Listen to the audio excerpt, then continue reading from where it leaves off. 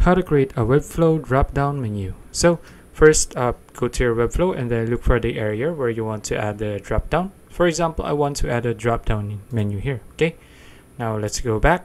Let's go here. And then look for that area around this part here. And then look for the plus icon here, the top left corner. Click on it.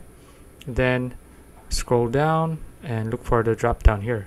Okay, now drag it and place it where to the area. Okay, let's just drag it around.